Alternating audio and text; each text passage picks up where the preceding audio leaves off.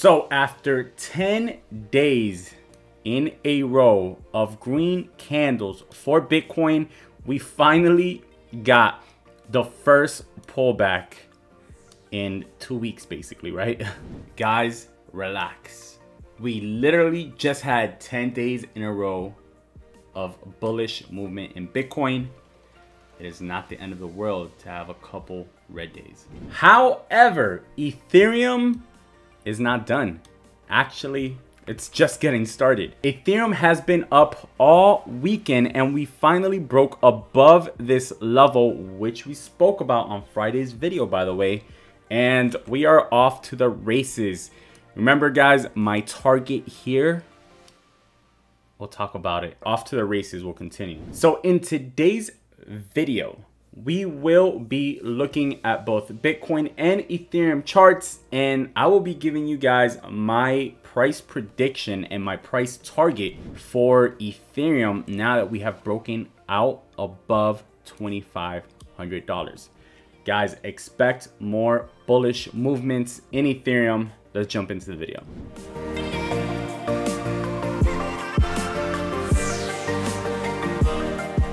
Hey, what's up? Jay here, and welcome to Bitcoin Daily, bringing you guys the best tips, tutorials, and ideas to help you guys become profitable and successful investors.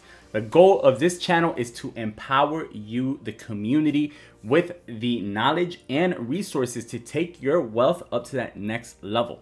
So if you guys are new to the channel, don't forget to smash that like button and subscribe and turn on the notification bell. It helps us out a ton, guys. So let's jump right in. So on Friday's video, we gave you guys a couple of trade setups for the weekend. So let's go over them really quickly. The first one we gave you guys was this one right here, which was a entry on a breakout of $41,000 for Bitcoin. If you guys would have entered that on the break of 41K, you would have been able to write it up to right around 42,600 more or less. So that would have been about a 38% profit on that trade. The second trade we gave you guys was on the break of 42,000, and we did get that break, guys. The much talked about break above 42. However, it was a false breakout, unfortunately, on that one. You know, a lot of times the first time that it tries to break out, a lot of times it could be false breakouts. We've seen it many times. We see it all the time. So I mean, I'm not too worried about it. We'll talk about it more on this video, but that still would have been about a 15-16% profit if you entered on the break of 42 and rode it up to the top there. Now, of course, the best trade that we gave you guys from Friday's video was this one right here in Ethereum. Like we said, we expect prices in Ethereum to go up leading up to August 4th's update. And that's exactly what happened over the weekend. So although Bitcoin was red, Ethereum was not. It has kept going up and it pushed to a high of basically $2,700. So this trade would have got you about 80% profit if you used 10x leverage on this trade. And guess what? You could have entered this trade again this morning and been riding it up to about the 2650 area. So another profitable trade if you took that same entry. If you missed any of these trades, do not worry, because today in this video, we're going to give you guys some more trade setups that we will be watching to take throughout this week. Let's dive right into the analysis. All right, so looking at the Bitcoin chart, you'll see that we had the most bullish candle that we have seen since April, guys. So this is in April, we had a candle, a weekly candle of 15%. We haven't seen anything like that since then. Last week's candle, Bitcoin's price was up 12%, guys. And the week before that, 11%. So it has been one hell of a ride since this last dip below 30K here. So it's been a great 2 weeks. Hopefully, we're going to see a continuation here with this week's candle. And for the continuation here, we need to see the confirmed breakout above $42,000. So you'll notice a couple things. You'll notice, first of all, that we got rejected, obviously, at 42K. We went up as high as 42,605. So we almost got there. We just did not have enough volume. Now, why didn't we have enough volume? Well, because this was late Friday and going into Saturday. So over the weekends, there's always less volume than throughout the week. So there's more money moving than throughout the week. So without enough volume, it's hard to break above big areas, right? So big resistance areas. We already know that 42,000 is a very, very big resistance area. You can see that it was a previous all-time high here. And you see that it took us a while to get above that 42,000 area the first time we got to it, right? And now we've kind of been stuck in that same area. Look at this. Since May, we've been stuck and consistently rejected at 42K. And every time it's taking us lower and lower and lower, right? Now this time it looks like we broke out of this right here. You see, this was a descending resistance line, and this is a confirmed breakout above that resistance line. So now we need this to break through.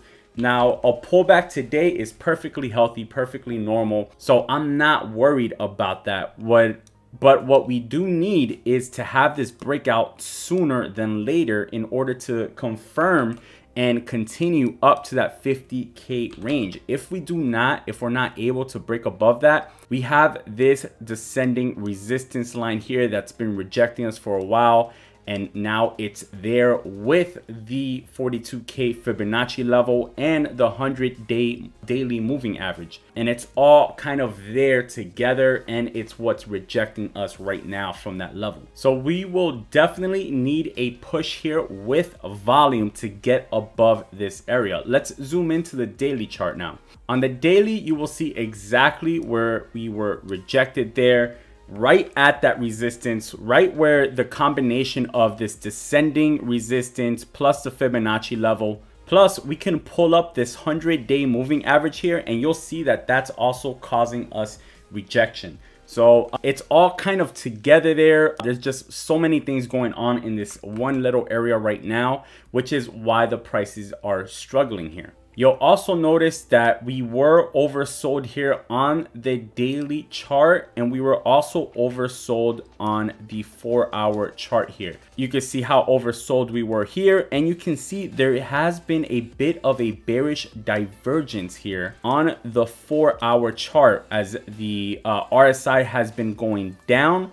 while the price was going up. So that basically means that we were running out of steam because we've been going up for so long, which is why we needed a break. We needed some sort of pullback to reset the RSI and get it back in sync with the price so that we can continue up higher. So this is all part of a healthy market structure, guys. Nothing to fear as of this point. The supports right now below the current level that we're at is $38,000, which we already tested today, and we got a bounce back up and over the low of the day by about $1,000. So you'll see now the 4-hour chart, we're back in neutral zone here.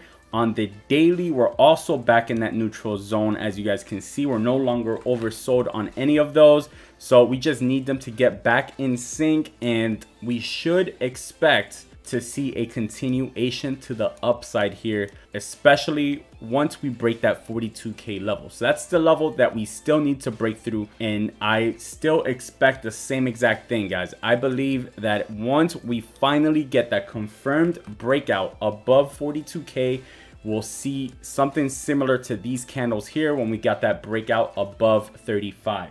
So you'll see how we got rejected a bunch of times here at 35, and then finally confirmed it over here, right? That's exactly what we could potentially see here. We could see a few days of rejections here before finally getting that breakout up and above where we can continue and expect to see, like I said earlier, $46,000 to $50,000 is my price target once we get that confirmed breakout with a volume here. You can see here as far as open interest in these areas, once we can clear this area here, there is nothing here. So this is basically a gap. All of this area is a gap here. So we can expect once we break out of here to go at least to this area right here, that's around right around that $47,000 area, and potentially just continue up to 50,000 at that point. That's where there's the most interest here. That's also where we will find a the next Fibonacci level and the top of this range up here. All right, so let's take a look here at the Ethereum chart. As you guys can see on this weekly chart here, last time we broke above this level here, look at what the weekly chart was. Look at this, guys. This was a 27% move. Last week in Ethereum, we had a 16% move.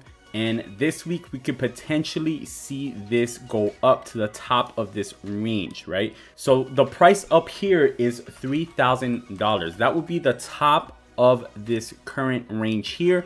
And if we were to break out of this range and get into this range up here, which is what this candle was here, then the top of this range will be $3,500.